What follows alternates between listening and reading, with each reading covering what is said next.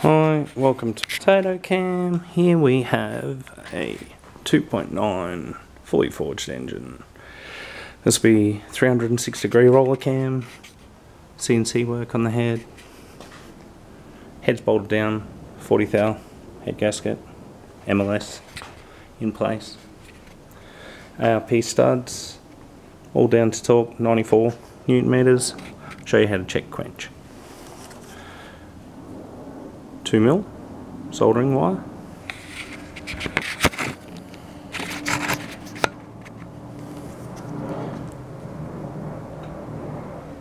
Before top dead, placed into the quench pad, wind it over.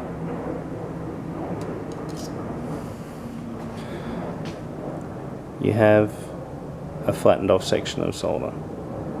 This one I've already measured, come up at 1.8 millimeters, which is too far. The most you possibly want is 1 mil between piston top and the flat of the cylinder head. Gives you a nice punchy, snappy kind of low end and keeps the torque in the engine. Can't wait to see this one done. I will have to now disassemble the complete engine, deck the block and choose a head gasket sufficient to the thickness I need. Hope it's been informative.